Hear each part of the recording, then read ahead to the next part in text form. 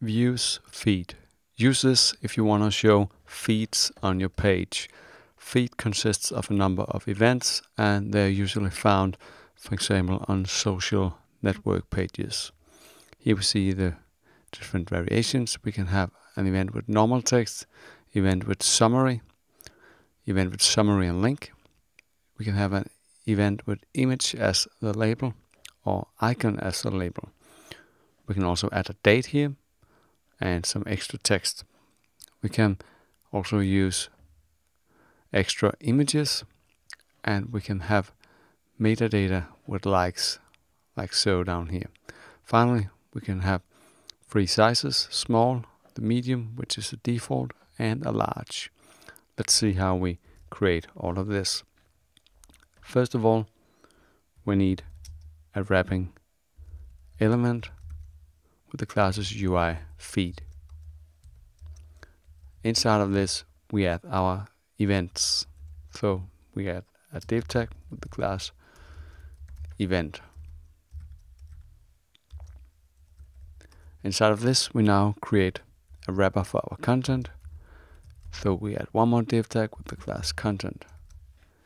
And here I'll now paste in some text and close the div tag again. Let's take a quick look in our browser. I'll select right tab and refresh. Now we see the event here.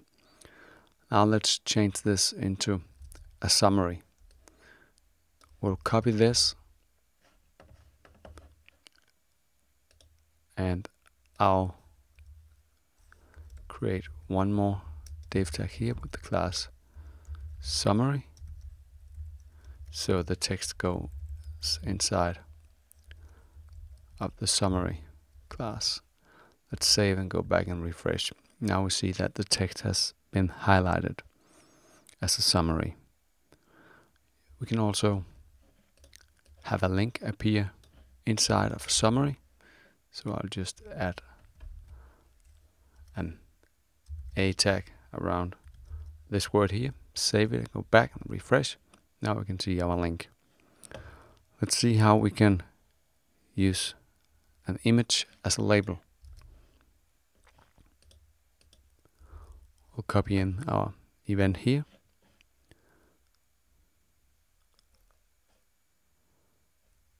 I'll just copy a standard event like so. Okay.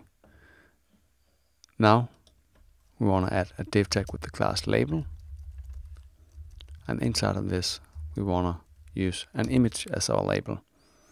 So we use an image included in this learning kit with this address.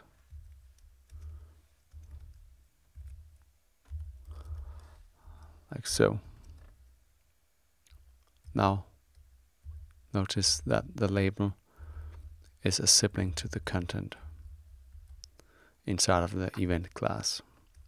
Let's go back and refresh. Now we have the event with image as a label and the text. We can also use an icon as a label. We'll copy the code up here, and then we'll change the image tag to an I tag and give it the classes check icon and close the I tag again. Let's go back and take a look in the browser. Here we have the event with icon as a label. Now let's see how we can create an event with date. I'll just scroll up and pick the event with image, and I'll use a summary inside of the content. Great. Now to add a date, we simply add the div tag with the class date. And now you can write your text or date. So let's see that in the browser. Here we have our date. You can also add extra text to the content. To do this, we add a div tag with the class extra text. Now I'll just paste in some text and close the div tag again. Let's save this and go back and take a look. Here we have our event with extra text. I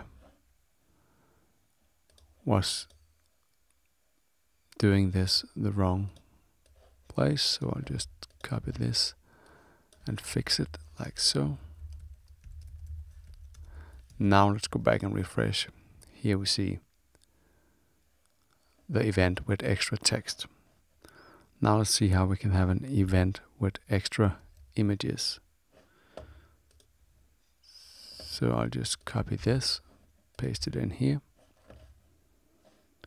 To create a section with extra images, we have a div tag with the class extra and images.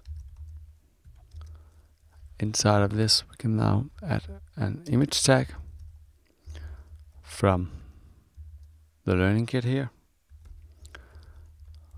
I'll use this image 3 times. Let's save this and go back and take a look. Here we see our event with extra images. I'll now copy this again, paste it in here. Now let's see how we can create an event with metadata with likes. To do this, we have a div tag with the class meta, and inside of this we have an anchor with the class like. Inside of this we add an icon, the like icon with the classes like and icon, and the text 10 likes. Let's save this and go back and take a look. Now we see our like button or anchor. When we hover it, it gets the red color.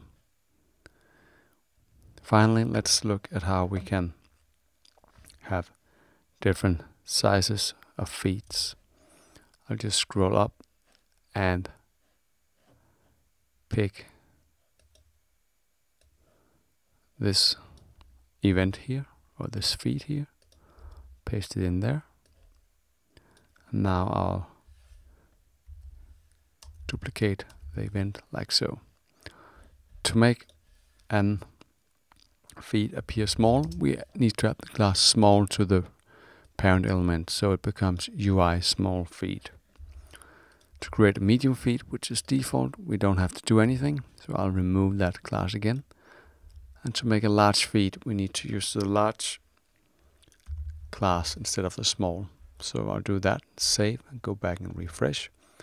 Now we see our small, medium, and large feeds.